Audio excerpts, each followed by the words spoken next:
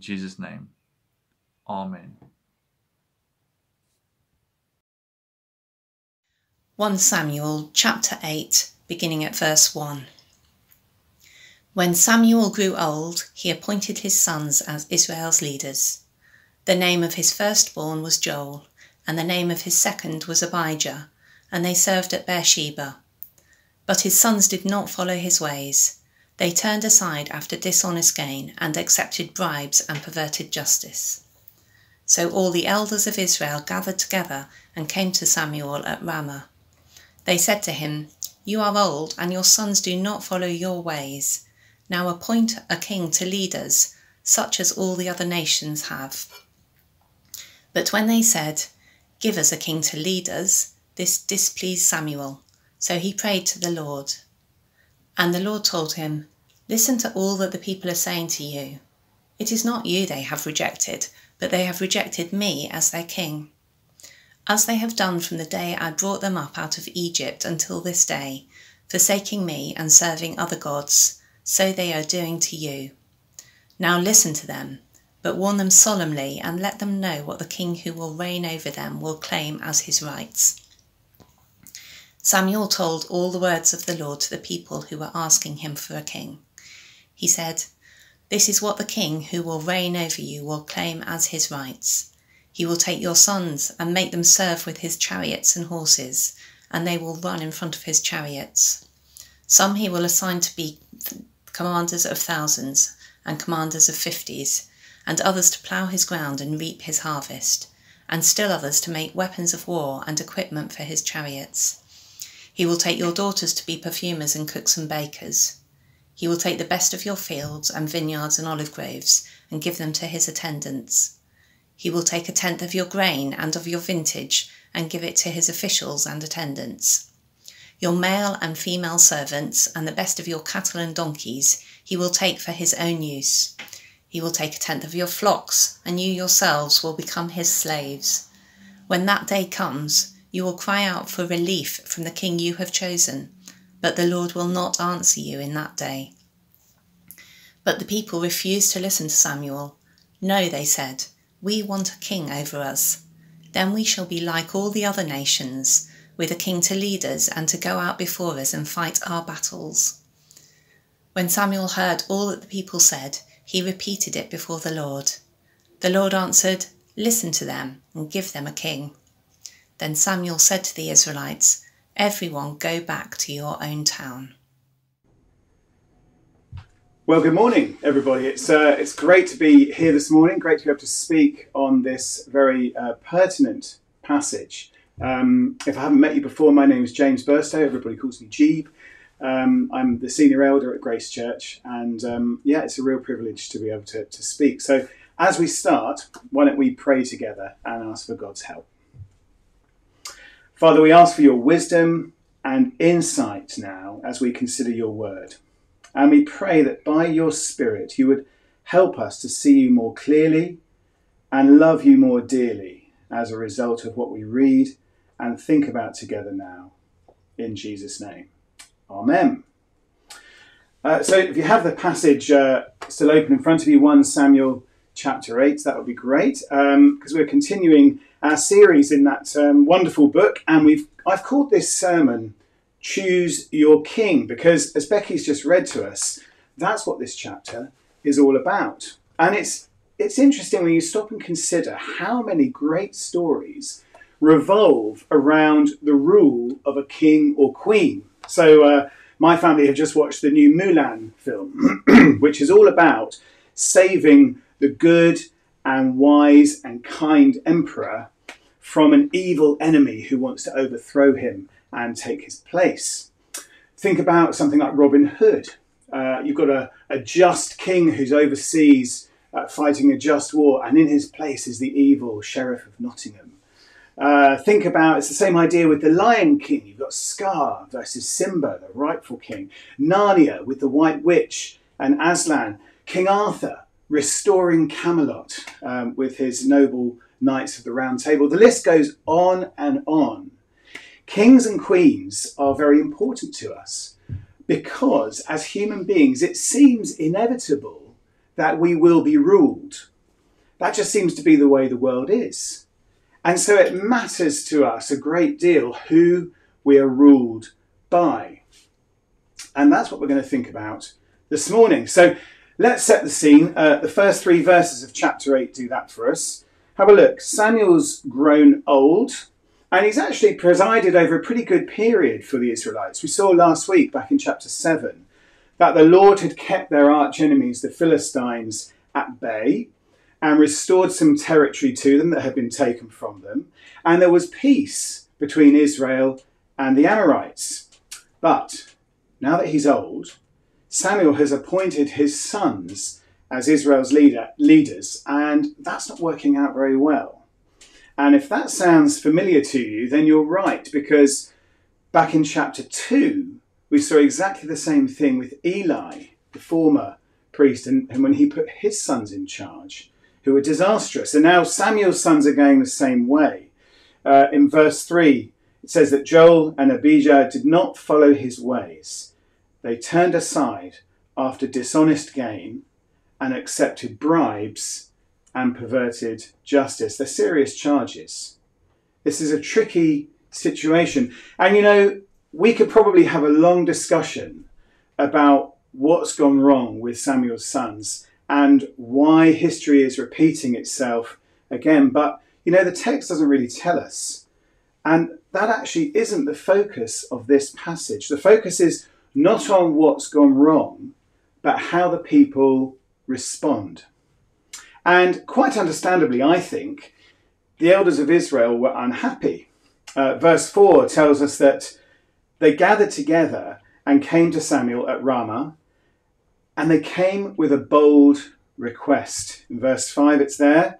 They say, Samuel, you are old, and your sons do not follow your ways. Now, appoint a king to lead us, such as all the other nations have.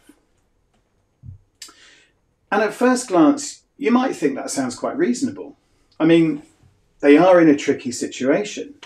They've had a period of prosperity under good leadership, but now things aren't working out with Samuel's sons, and they need to stop the rot. And on top of that, God has previously promised his people a king. So, you know, maybe now's the time. And yet we see in verses 6 to 9 that this request does not go down with Samuel, and more importantly, it doesn't go down well with God. Why not? Have a look at verse 6. When they said, give us a king to lead us, this displeased Samuel. So he prayed to the Lord, and the Lord told him, listen to all that the people are saying to you. It is not you they have rejected, but they have rejected me as their king. As they have done since the day I brought them out of Egypt until this day, forsaking me and serving other gods, so they are doing to you. So the people ask for a king, and God sees it as a personal rejection, because that is exactly what it is. And he warns them through Samuel that the king they're asking for will not be good for them. Why? Well, because they're asking for the wrong kind of king with the wrong kind of motives.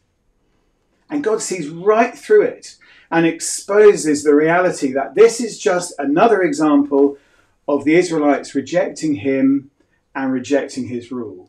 After all, he says they already have a king, him, but they're not satisfied.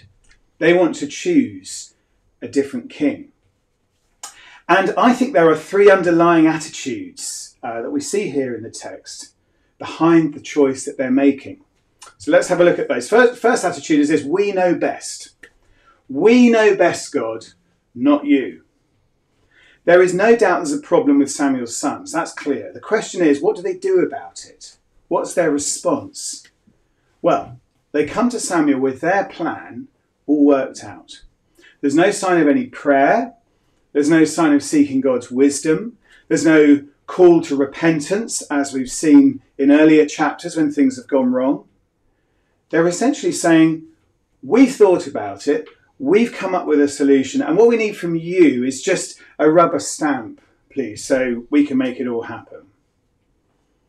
Now, the idea that they might know better than God seems ridiculous, doesn't it?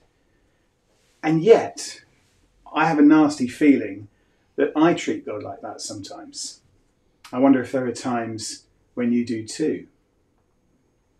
The second underlying attitude is we want to be like everyone else. Can you see that in their request there? Appoint a king to lead us, such as all the other nations have.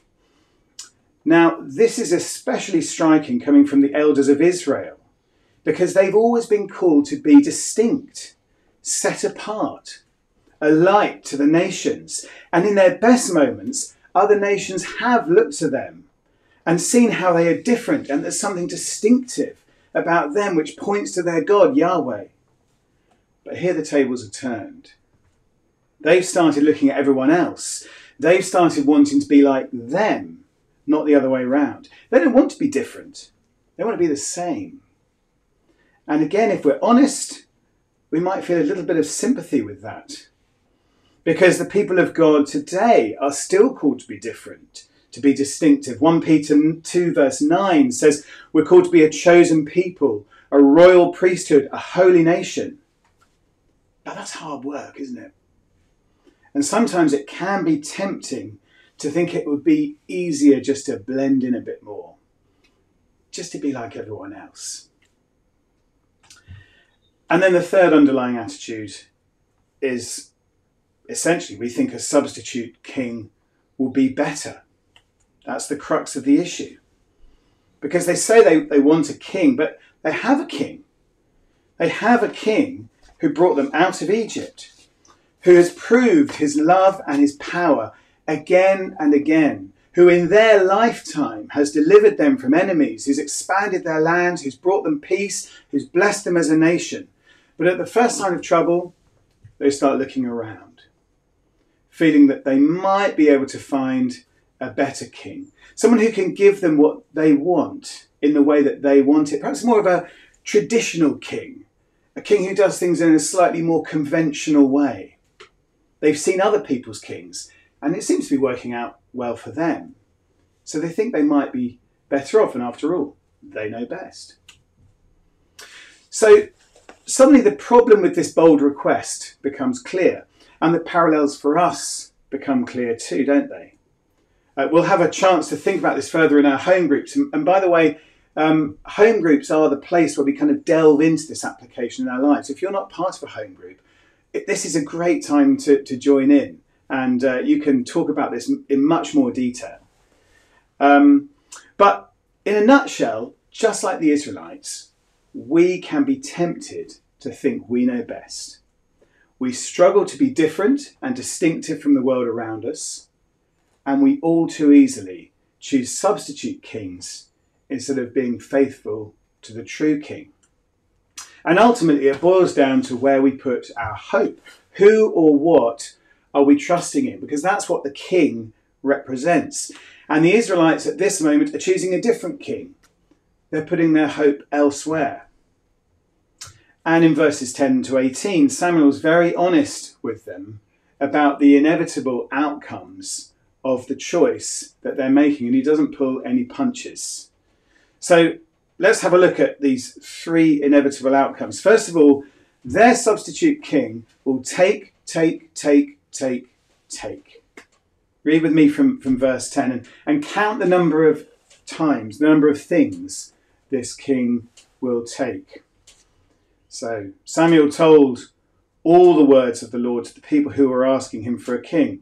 He said, "This is what the king who will reign over you will claim as his rights. He will take your sons and make them serve with his chariots and horses, and they will run in front of his chariots. Some he will assign to be commanders of thousands and commanders of 50s, and others to plough his ground and reap his harvest, and still others to make weapons of war and equipment for his chariots. He will take your daughters to be perfumers and cooks and bakers. He will take the best of your fields and vineyards and olive groves and give them to his attendants. He will take 1/10 of your grain and of your vintage and give it to his officials and attendants. Your male and female servants and the best of your cattle and donkeys he will take for his own use, and he will take 1/10 of your flocks," and make that 6. Far from giving them what they want, this substitute king will take and take and take and take and take and take. And you know, this is actually not unusual behaviour for human kings and queens, I'm afraid, throughout history. It's what most monarchs do. Not only is the Bible littered with stories of kings oppressing their people and taking their stuff, but secular history books are too. I'm a big fan of the Matthew Shardlake novels by C.J. Sansom, which are set in the time of Henry VIII. And there are constant episodes of land being grabbed, the poor being exploited, men being sent off to pointless wars, women being abused, enemies being imprisoned and executed. Take, take, take, take, take, take. It's what happens. But even worse than that, Samuel says in verse 17 that they will end up as slaves. He says, you yourselves will become his slaves. They think they're gaining freedom. They've looked at the other nations and concluded they're free. Their grass is definitely greener than ours. So they want to be like that. But the reality couldn't be further from the truth. They are destined to become enslaved. And then worst of all, they will become alienated from God. Have a look at verse 18. When that day comes, you will cry out for relief from the king you've chosen, but the Lord will not answer you in that day. It's inevitable that as you move towards another king, you move away from Yahweh. Kings are rulers, and you can't be ruled by two different kings. As Jesus put it in Matthew 6, no one can serve two masters. Either you'll hate the one and love the other, or you'll be devoted to the one and despise the other. And so God, through Samuel, is being very honest here. If you choose another king, that's fine, but you need to live with that decision. Don't call out to me for relief from the very thing that you said you wanted. It's heavy stuff, isn't it? It's blunt, honest. And the amazing thing is that having heard all that, what do the elders say? You've made some excellent points. Perhaps could we just withdraw that request and pretend this conversation never happened? No, they don't say that. Verse 19 tells us that the people refused to listen to Samuel. No, they said, we want a king over us. Then we'll be like all the other nations, with a king to lead us and to go out before us and fight our battles. You can imagine Samuel sort of shaking his head in disbelief. When he heard all that the people had said, he repeated it before the Lord, and the Lord answered, listen to them and give them a king. So God gives them their choice. They're determined to press ahead regardless of the warnings, and God doesn't stand in their way. He gives them their choice. He gives them their choice. Now, I don't think that for most of us, our biggest problem is being tempted away from God by a human leader. I don't want to get too political, but I'm guessing that most of us aren't saying, we don't want you, God, we want Boris Johnson or Keir Starmer or Ed Davey. They'll deliver everything that we're dreaming of. With all due respect to them, that's probably not the biggest temptation for most of us this morning. But this passage is hugely relevant for us right now, because the pandemic that we're in the middle of has affected our lives in dramatic ways. It's made things so much more uncertain. It's shaken up our normality. Some of us have taken pay cuts. Some of us have been made redundant. Some of us have felt more lonely during lockdown than we've ever felt before. Some of us are incredibly anxious about everything that's happening. Some of us are worried about the future. And at times like these, we might be tempted, as the Israelites were, to start looking around for other ways to get what we want and what we need. We are just as likely as they were to be lured away by the promise of someone or something who can solve our problems and deliver our dreams. And if we won't be ruled by God, then we will be ruled by someone or something else. So we have a choice. You have a choice. Which king are you going to choose? Which king do you want to be ruled by? Essentially, the king represents anything that we can't obtain for ourselves and we feel like we need to make us happy. Perhaps political stability, economic prosperity, but it could be good schools so our children can be educated well, a fulfilling career, popularity at school, great exam results, a pension that's performing well so we can enjoy a comfortable retirement. Pick the one that's most important to you. Now, none of these things are bad in themselves. They're good. But the problem comes when they become so important that you essentially end up worshipping them. And they are, in real practical terms, more important to you than anything else in your life. You become their slave. And far from making you happy, they leave you feeling perpetually dissatisfied. One of my heroes is Jason Robinson. Here he is. He was in the England rugby team that won the Rugby World Cup in 2003. In fact, he scored our only try in the final. And before he switched to rugby union, he was a big rugby league star up in Manchester. And let's just say that he fully embraced the celebrity lifestyle that so many people these days dream of, actually.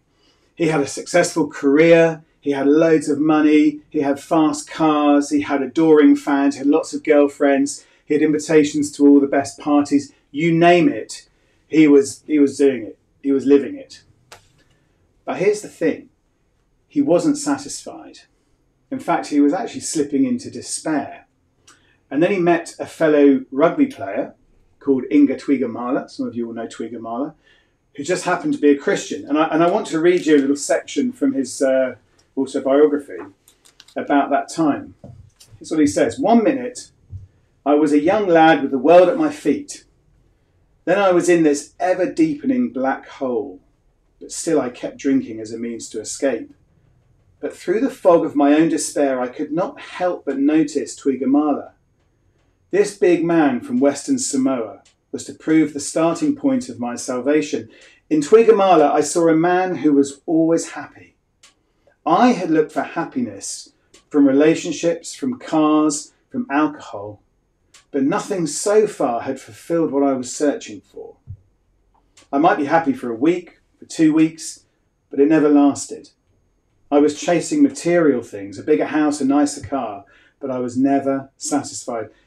Twigamala wasn't chasing anything. He didn't go out drinking with the lads, he didn't sleep around, he didn't have the best car in the car park. Why was he so happy? Jason realised that his king wasn't delivering. He'd been deceived. And he could see that Twigamala's king really was. And Twigamala's king was, of course, Jesus. And Jesus is a very different kind of king.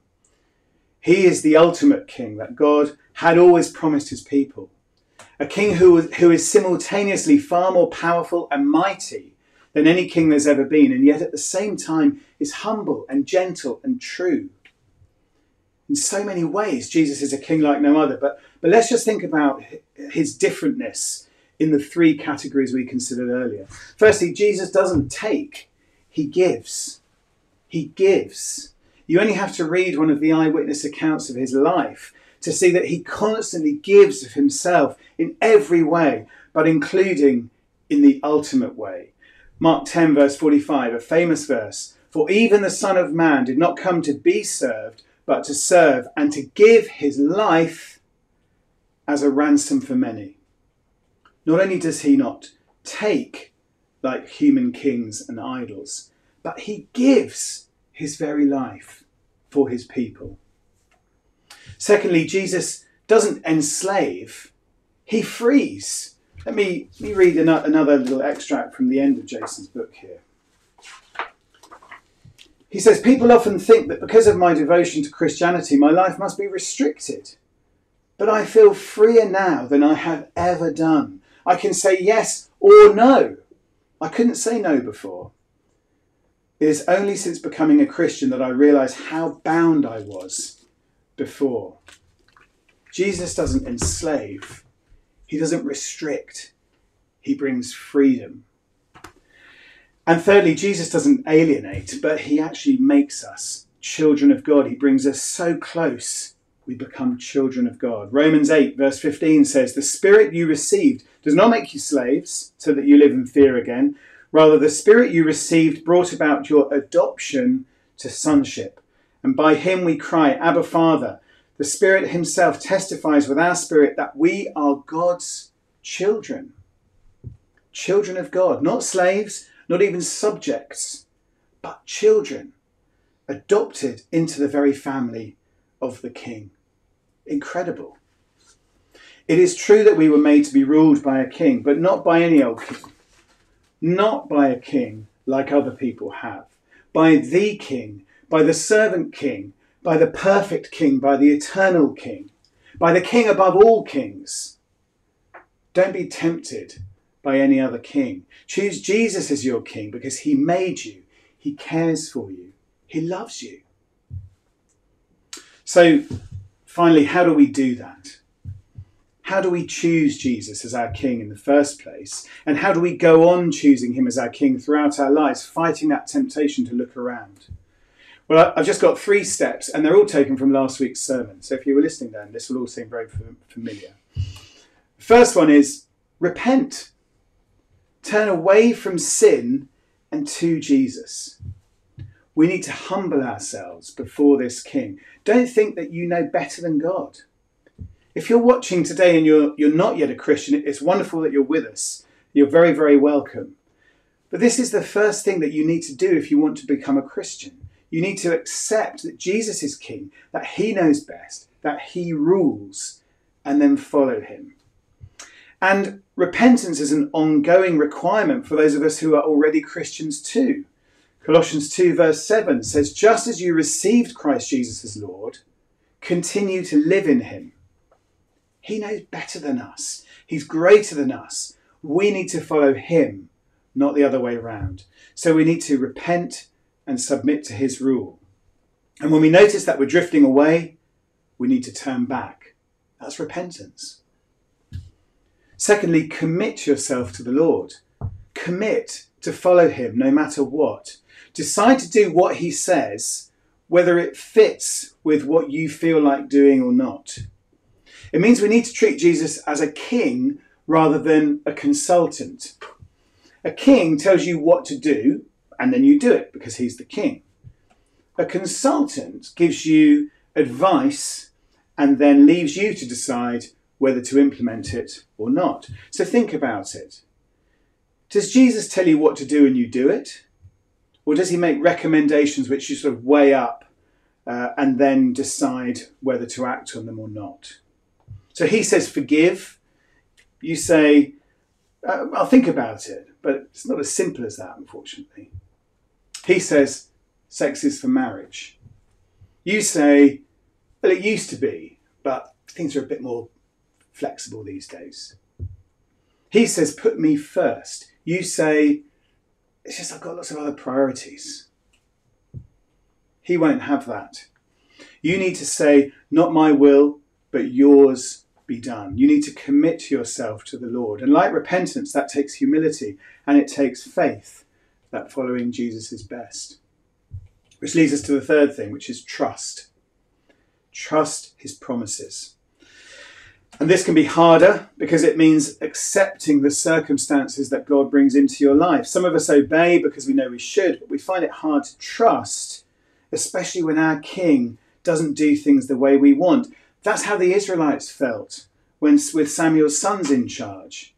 And like them, that's the moment we start to look around for substitutes. So we say, Jesus, I'm sick and you haven't healed me. Or I'm lonely and you haven't provided someone for me. Or I'm anxious and you're not addressing my fears. Whatever it is, when God doesn't answer our hopes and needs in the way we think he should, we start to look around.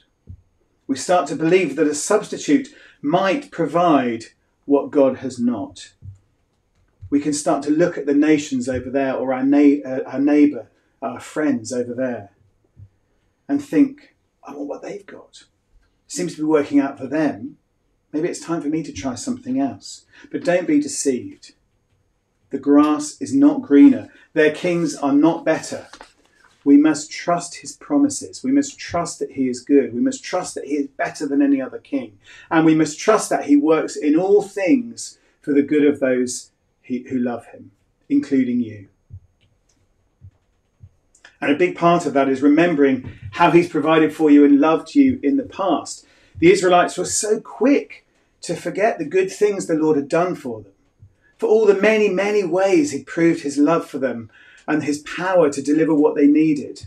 And we're no different. And that's why taking time to thank God for things when we pray is so important, because it makes us stop and notice his blessings, his provision, his love. And it's why reading his word is so important, so we can remember all that he's done for us in Christ and all that he's promised for us. Now, I don't believe that anybody will get to the end of their life and regret that they decided to choose Jesus as their king. I don't think any of us will lie on our deathbed and think, I wish I'd followed that substitute king rather than Jesus. So repent, commit yourself to the Lord, trust his promises. And when we do those things, we will love him. You can't force yourself to love someone, and nobody can force you to love them either. It has to come naturally. That's why God didn't force the Israelites to live under his rule. But as we repent and as we commit and as we trust, our love for Jesus will grow. Why? Because he's the servant king. You serve him because he served you first. You draw near to him because he's already drawn near to you. You make sacrifices for him because he's already sacrificed everything for you. And you love him because he already loves you more than anyone ever has or ever could. That is the kind of king Jesus is. And that is the kind of king that I want to be ruled by. Don't you too? We're going to sing a song in a minute that sums up much of what I've been saying. And I'm just going to close in prayer and start with some words from that song. So why don't we pray together? Let's pray. Crown him with many crowns, the Lamb upon his throne. Hark how the heavenly anthem drowns all music but its own. Awake, my soul, and sing of him who died for thee, and hail him as thy matchless King through all eternity. Lord Jesus, we praise and worship you as our matchless King, crowned with many crowns, seated in splendour on the throne of heaven, and yet at the same time, the one who gave your life that we might live, that we might be free, that we might be called children of God. Please forgive us when we're tempted to worship other people or other things instead of you. And give us the faith, we pray, to repent and commit and trust you all the days of our lives, whatever they may bring. And as we do that, please grow our love for you as we understand more and more just how deeply and completely you love us. In Jesus' name we pray. Amen. Let's sing.